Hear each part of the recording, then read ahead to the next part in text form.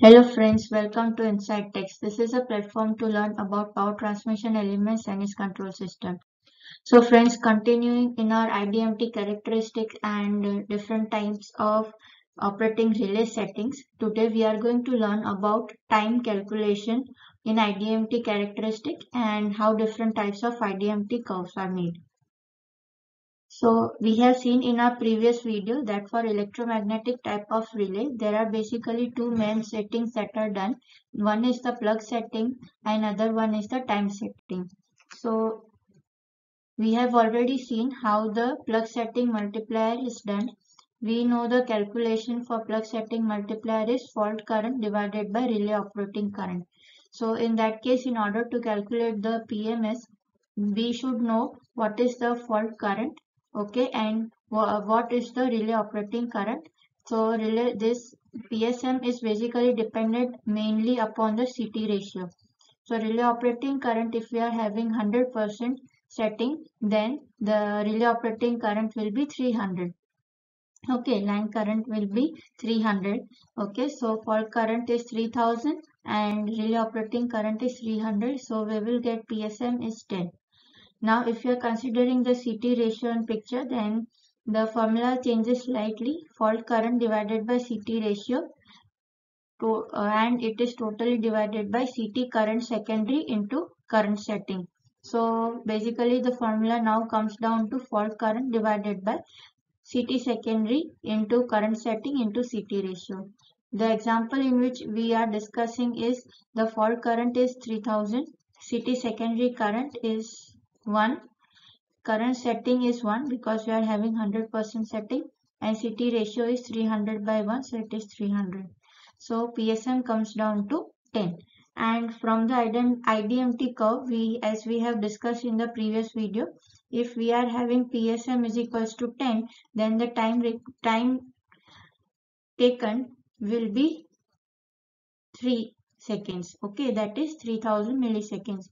And if this is the time setting multiplier, so by changing this setting, we can change the TMS multiplier, time multiplier also.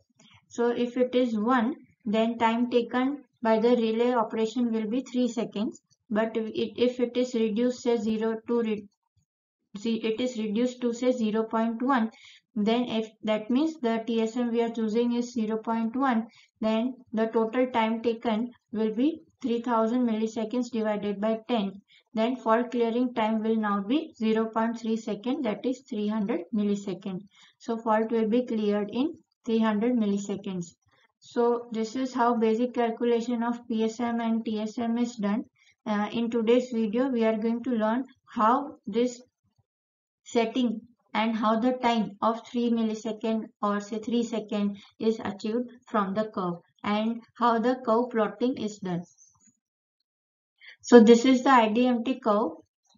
As you can see over here, if the multiplier pickup current setting is 10, then according to this graph, the time taken in seconds will be about 3 seconds, right? So we will learn how this curve is plotted and how this 3 second is achieved. So basic equation for IDMT characteristics is defined as T is equals to alpha into TMS divided by the ratio of IF by IS. So what is T over here? T is the relay operating time, or say the time in which the relay is going to give the tripping command. Now IF is the fault current. Again IS is the relay setting, or say in the relay pickup current. Okay, by how much current the relay is going to pick up. Alpha, okay, TMS is the time setting multiplier. Alpha and beta are the constant. So from this equation, we will be deriving this graph. So this graph is PMS time setting multiplier IF by IS by T. T is the time taken for the relay to operate and it will be in seconds. So there are basically 5 types of IDMT characteristics, and defining on different kinds of constant, we will get different kinds of graph. For normal inverse, the value of alpha and beta are 0.14 and 0.02. For very inverse, it is 13.5 and 1. Extremely inverse, it is 80 and 2. Long time inverse, 120 and 1. and ultra inverse is 315.2 and 2.5. So if we change the value of these constants in the equation, we will get different kinds of curve values. But in general scenario, what we use is the normal inverse only. So now let us try to plot one example. With alpha and beta values, we are considering for normal inverse, and these are the values we are assuming from our previous example. Fault current is 3000 ampere, relay setting is 300 amperes, and TMS is 1, so relay setting is 300 ampere. Alpha and beta are the constant values taken for normal inverse. We will do the calculation like this, and this will give approximately t is equals to 2.9, so that we are assuming at approximately t is 3 seconds. Over here you can see that 3000 by 3, this is the TMS plug setting multiplier. Okay, so plug setting multiplier is 10. Now we know from the curve that when plug setting multiplier is 10, the t time taken for the relay operation is 3 seconds. So you can see over here for 10, the time for the relay operation we are getting as 3. Okay, so this is how the plotting of the graph is done.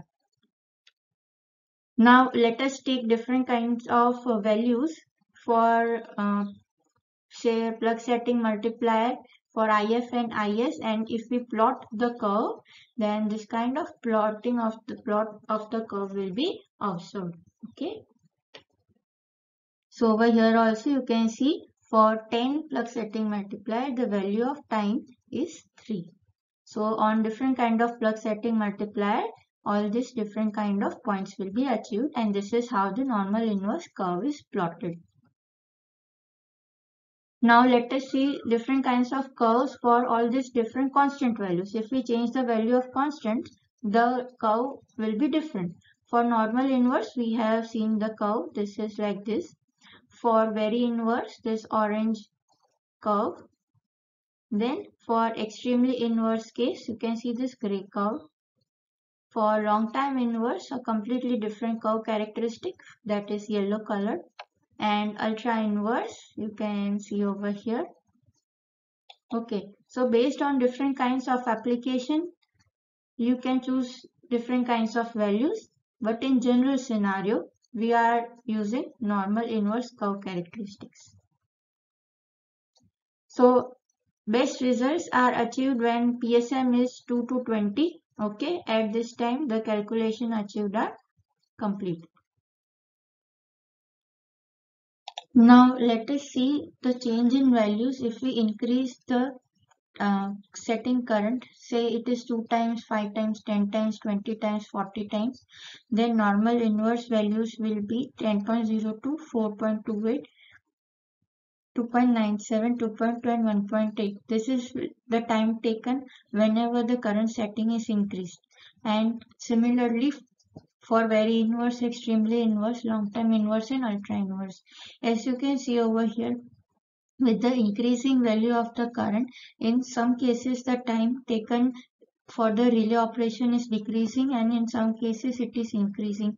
Okay, so based on what kind of application we require, see over here for long time inverse, for 2 times IS value is 120, for 40 times it is 3.07. So based on what kind of application we want, we will do the selection of this inverse. Okay, so but basically we are using normal inverse characteristics only. Based on different kind of application, different kind of characteristics are used. Okay, so this is about the time calculation. So in the next video we will see relay coordination, and if you have any queries you can ask in the comments below. Keep watching videos. Thank you.